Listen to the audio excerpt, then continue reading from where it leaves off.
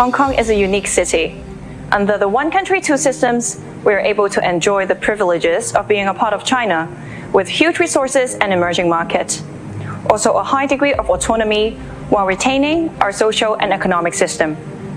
After the implementation of the national security law, social stability is re-established, which is essential for future development. We have heard claims that some legitimate rights of Hong Kong people have been compromised under the national security law. This is definitely nothing but slander. National security-related law exists in most Western countries. It is necessary for the protection of people, hence a healthy economic development and general prosperity. As long as you do not violate the law, you can do anything as you wish.